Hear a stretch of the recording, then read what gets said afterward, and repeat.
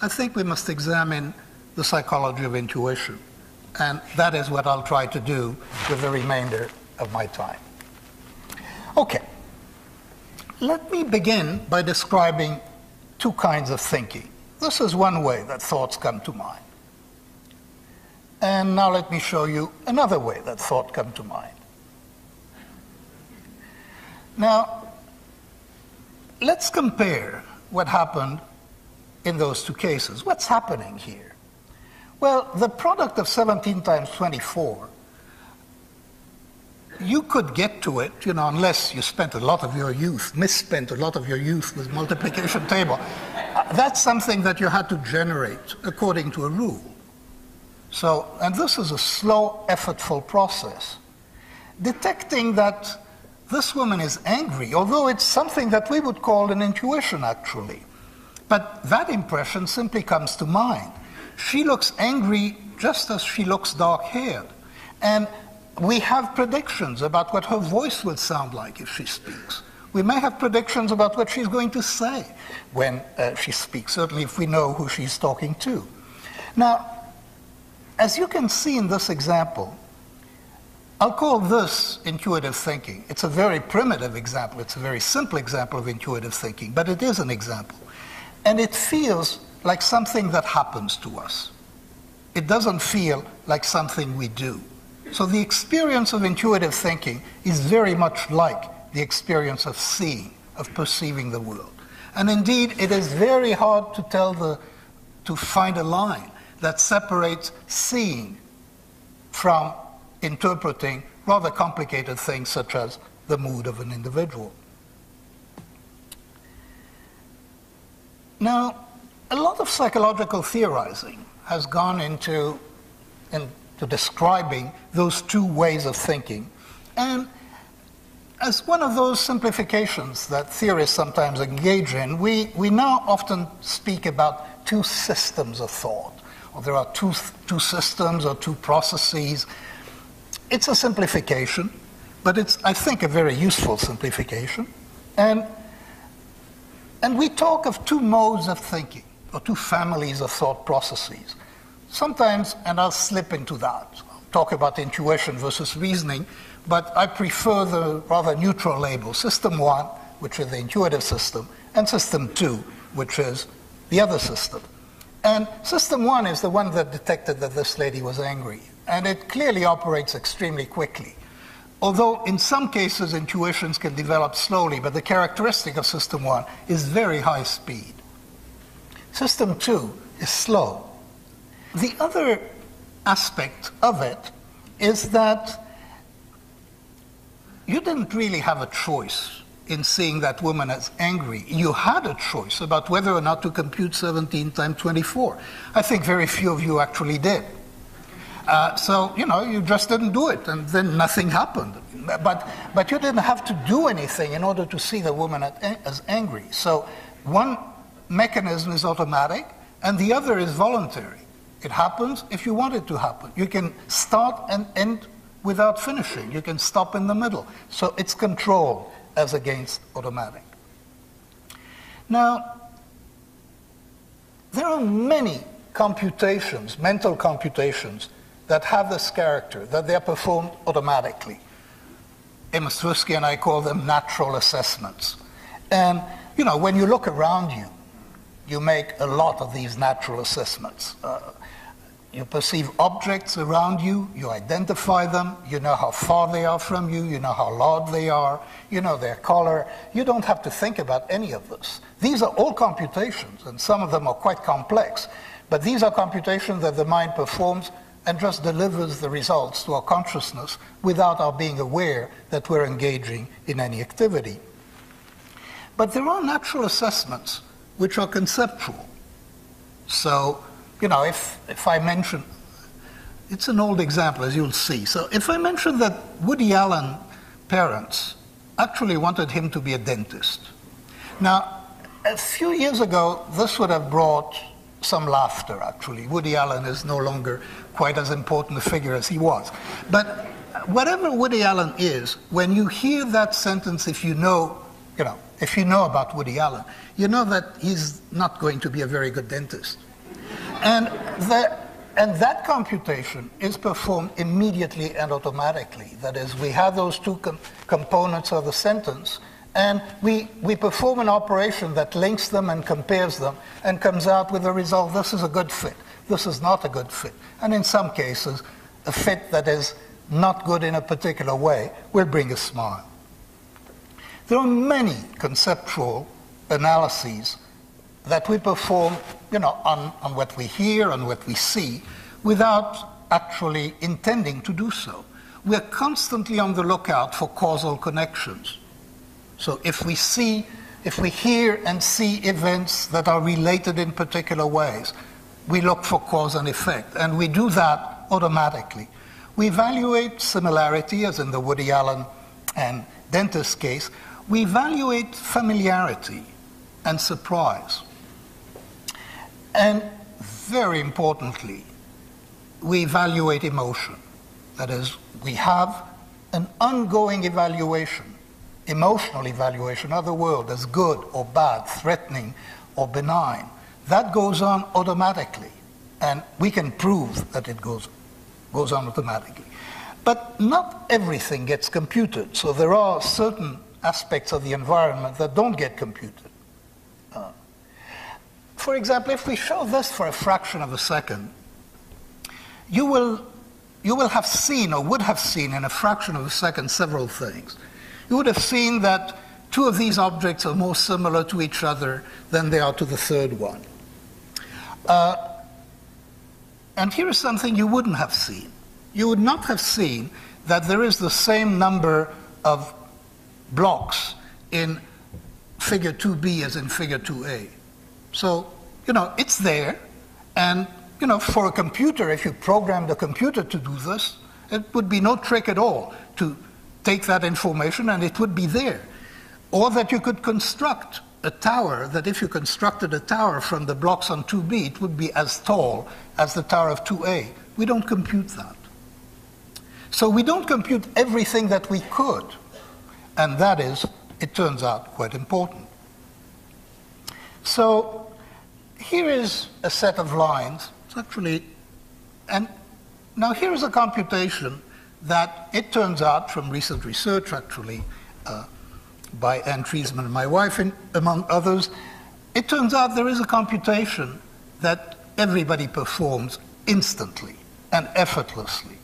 And that computation is, you get an impression of the average length of the lines in this display. You get that for free. You don't have to work at it. You can do this while thinking of something else. It's a computation that the mind is set to perform. But now there is something else that you could ask about and that we don't compute. What is the total length of the lines in this display? You have no idea. You can do it, but system 2 will have to do it. That is, you can estimate the average length, you can assess or in fact get an impression of the number of lines, and then you can multiply. Again, actually if a computer were programmed to do this, the computer would take the sum as on its way to getting the average. It turns out we have machinery that can compute the average, but we don't know the sum. If we want to have the sum, we need to compute it. That turns out to be quite important, this distinction between assessments that are natural and assessments that are not natural, and that need to be performed by system 2. That is an important distinction that we'll get back to. Now, let me show you another example of what we call the automaticity of operations of system 1. What you have to do here is, and you can humor me, you can say it aloud. I'm going to show you some objects and say the color of the objects in the following slides. Okay, so, thank you.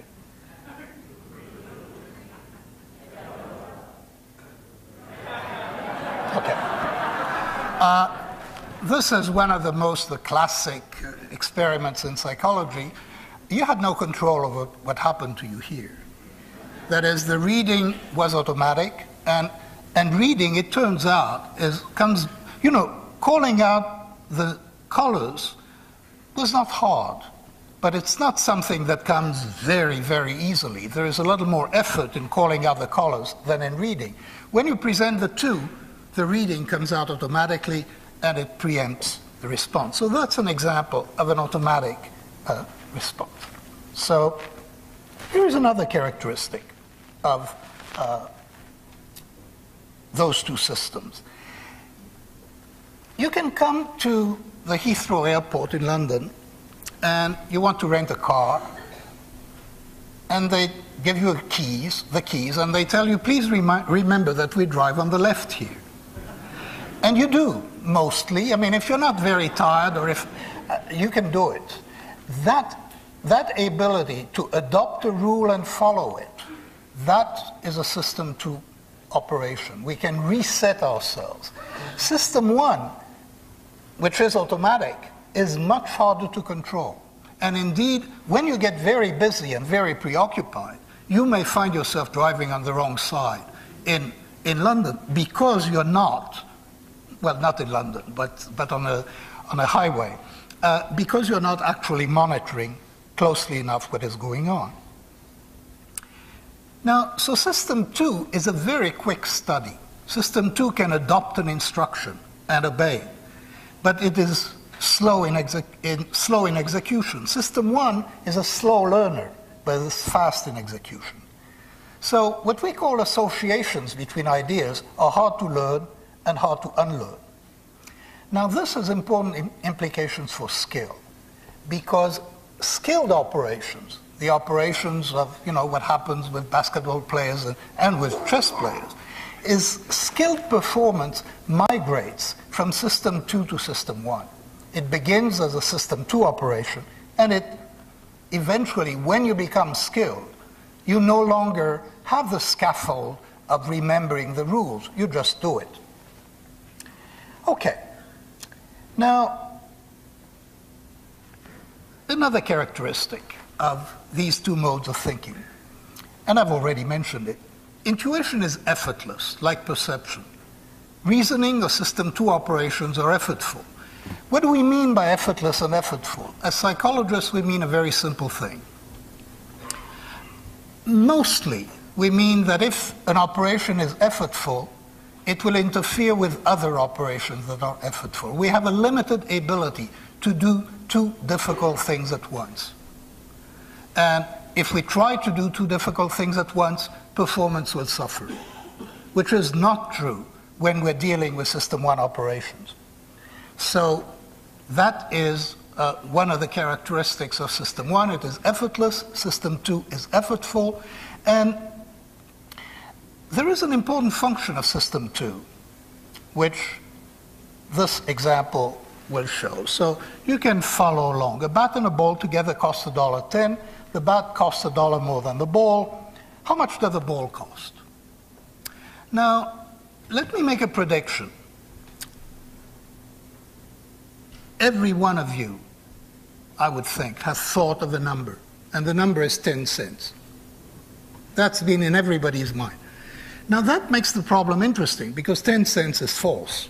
If it were 10 cents and then the bat would be $1 more, it would be $1.10, and $1.10 and 10 cents would be $1.20, so 10 cents is not the answer. But now, what is interesting is when you put that question to Princeton students, half of them say 10 cents. Now, and they do even when you give them time. And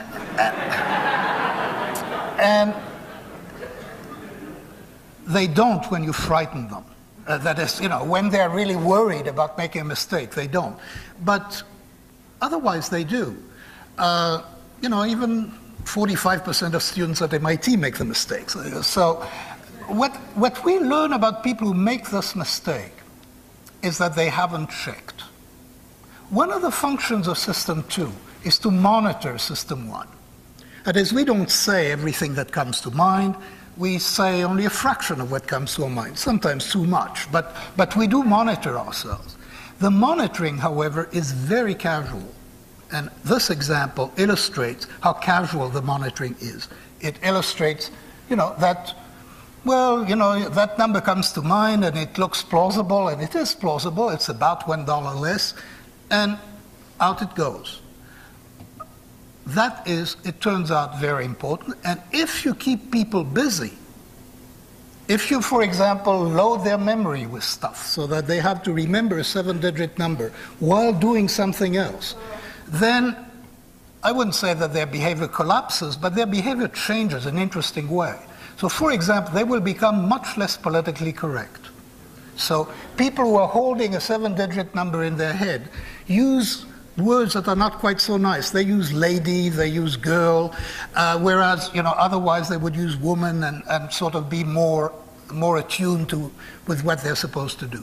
People who hold a 7-digit number in their head are more selfish than if they don't. So system 2 does monitor system 1, and when you interfere with the ability of system 2 to monitor system 1, performance changes. There are shades of Freudian psychology here, but this is the modern version of Freudian psychology. Now,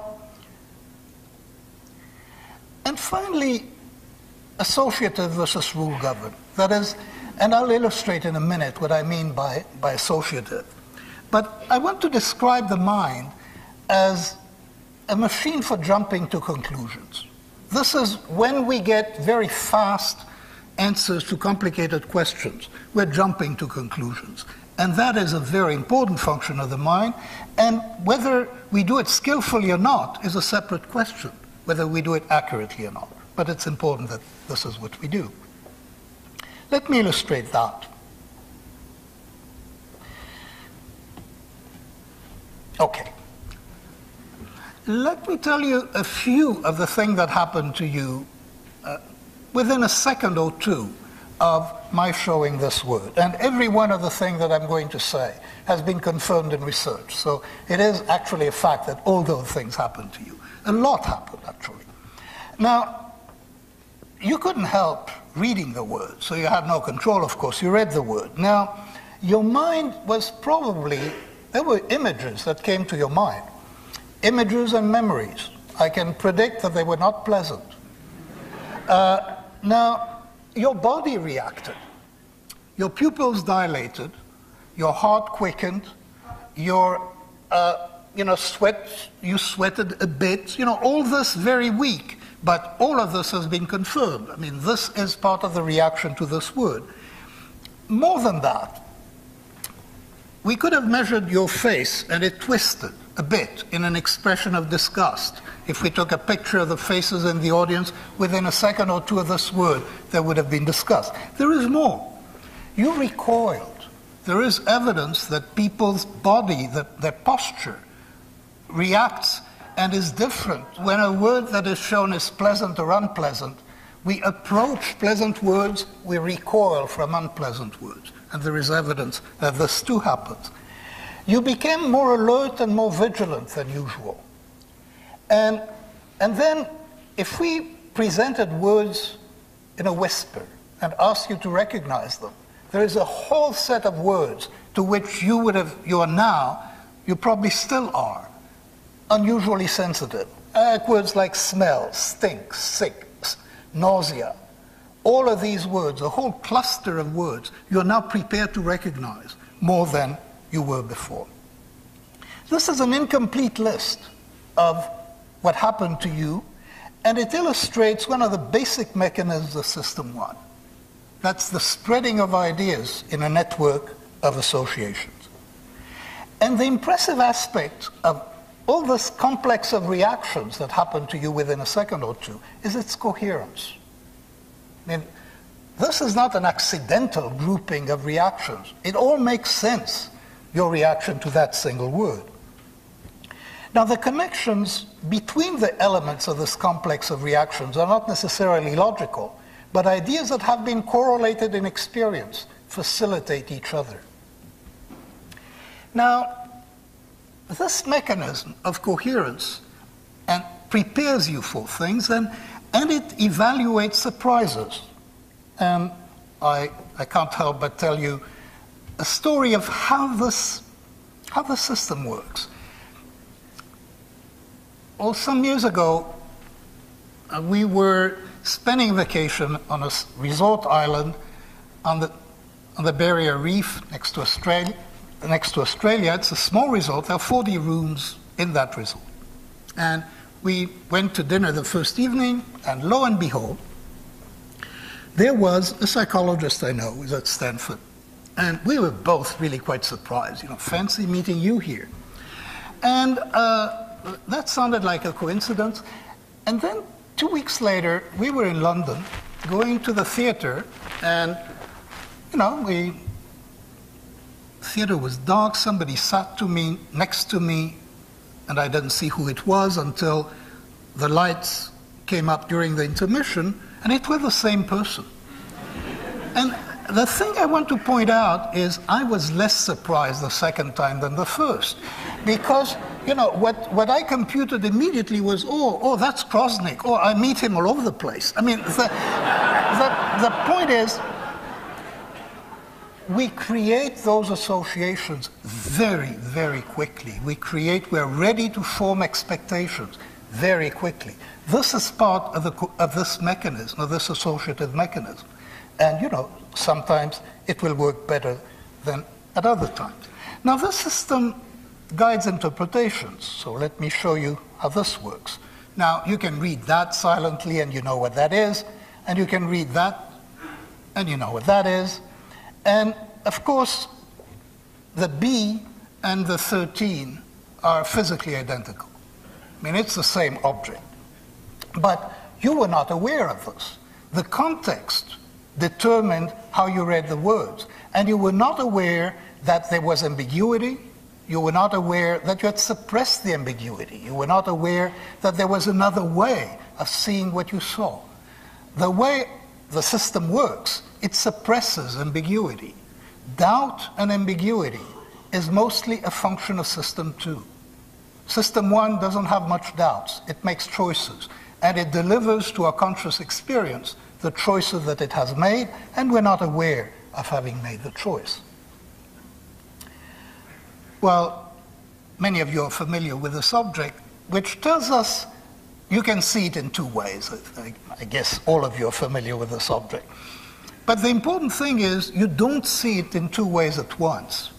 You see it in one way. A choice is made. There are two interpretations, and in this case, they alternate. So those are some properties of the system.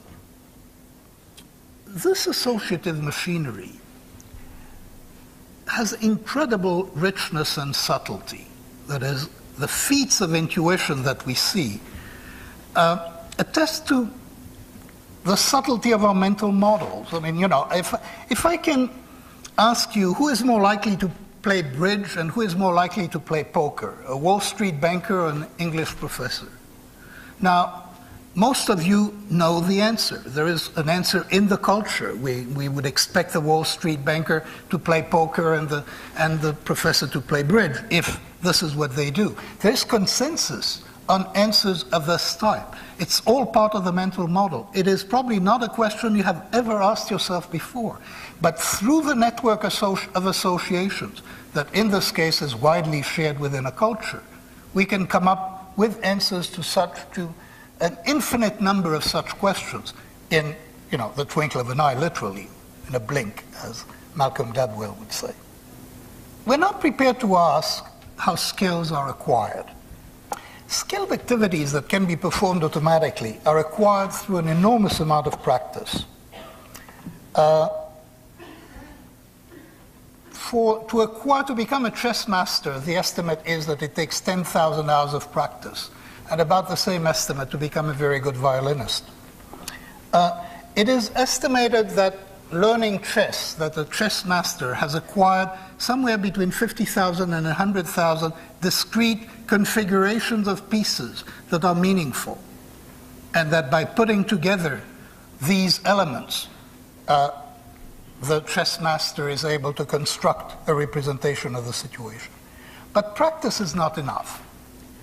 What is needed for the acquisition of skill is appropriate feedback, and it's feedback of success and failure in general, and the feedback must be immediate and unequivocal. If the feedback is very delayed or ambiguous, then learning is retarded or doesn't occur at all. Now, there are some kinds of situations in learning where feedback is not essential. An example is the learning of threat. So you can, a child does not have to be burned by fire to acquire a fear of fire or a fear of crossing the street. So we can condition and teach emotions, and this is part of the learning of skill. And now I think we may begin to see why stock pickers and CIA analysts do not have the opportunity to develop skills, or at least skills that are much superior to those of lay people. The feedback that they get on their guesses, on their impressions, on their judgments is neither immediate nor unequivocal. The feedback is very much delayed. The system that they're dealing with are extremely complicated, and especially, there is actually no feedback, no immediate feedback.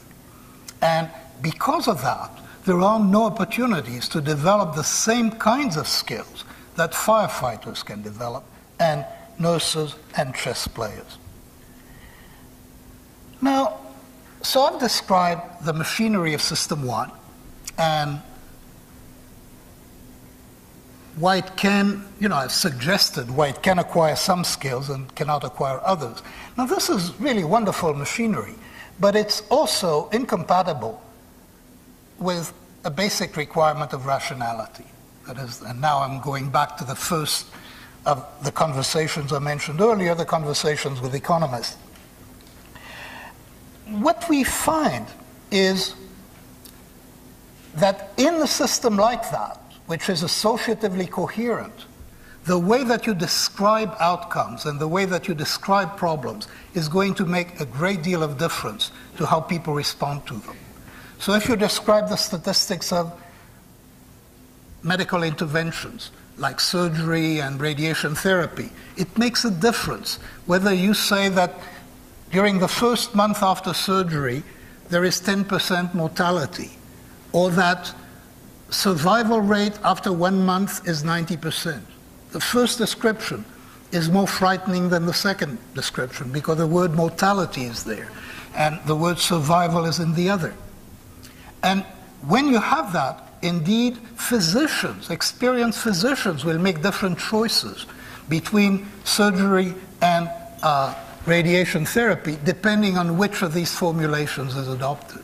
We have no control over that. This is an operation that displays associative coherence. You can present the same difference. It used to be legal in the early days of behavioral economics. It was still legal to have two prices at the gas station, a different price for cash and for credit. And you could describe that either as a cash discount or as a credit card surcharge. Now, obviously, one of these descriptions is much more favorable to credit cards than the other. A cash discount we can forego. The surcharge we hate. And it's at that level extremely powerful response. And there is really no way to combat this. But it is assumed in the theory of the rational agent that this does not occur. So in that sense, the theory of the rational agent, in the argument that psychologists have had with economists, is a non-starter. It really does not recognize the way that System 1 operates. So these are framing effects. Then there are other kinds of effects that... Okay, this is a history class quiz, and here it goes.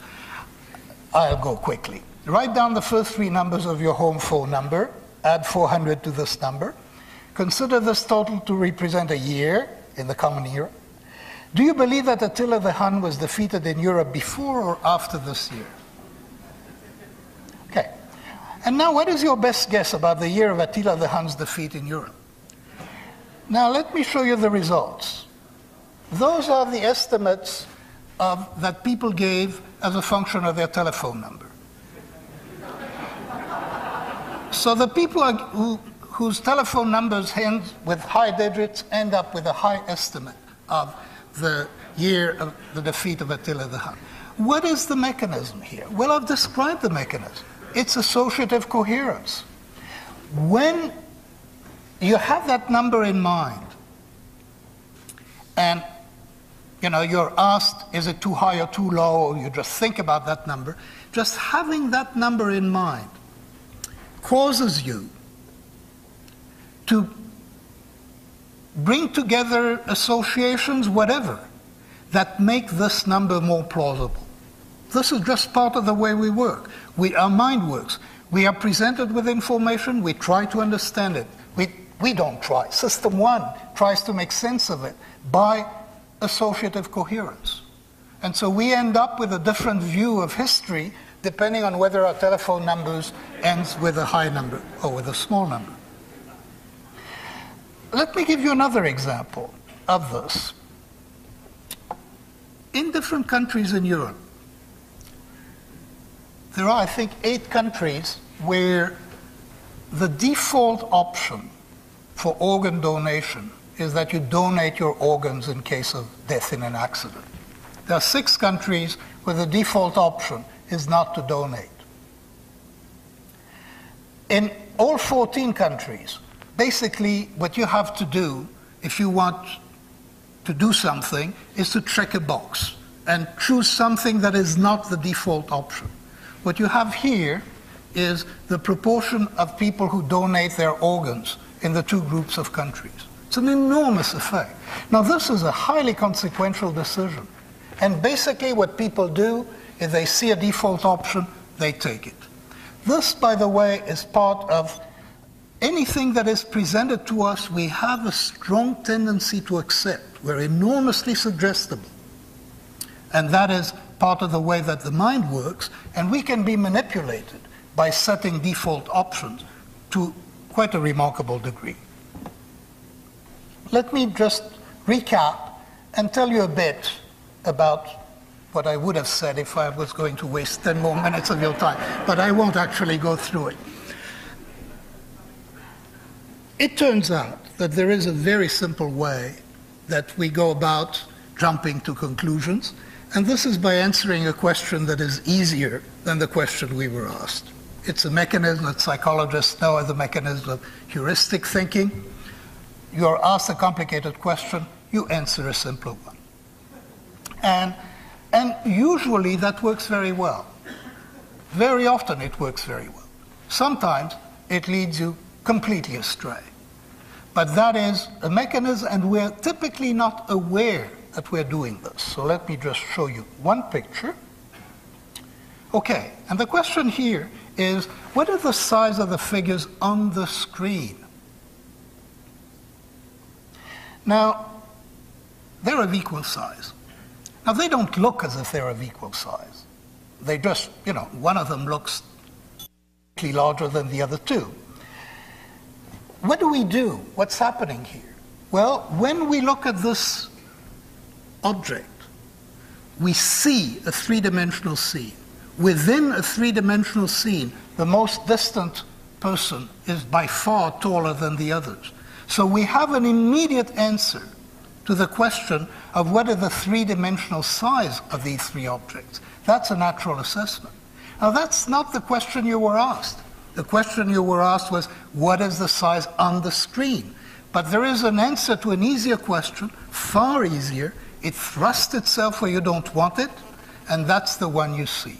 And it turns out that this mechanism is at work all over the place in cognitive operations, and it causes people to have very quick answers to questions that really baffle the experts.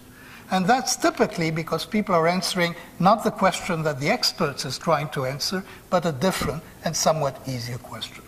So, what have I tried to do? I've tried to acquaint you with a way of thinking about intuition, which distinguishes 2 systems in the mind, system 1 and system 2. I've spoken of system 1, which is the intuitive system.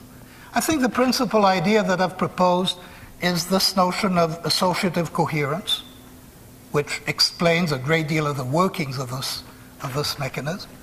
And the other issue that I've raised, not fully satisfactorily answered, is that if we want to understand what skills are acquired and what skills are not acquired, we need to look very carefully at the interaction between the conditions in the environment and the feedback the environment provides, and the opportunities for learning in the associative network. Thank you.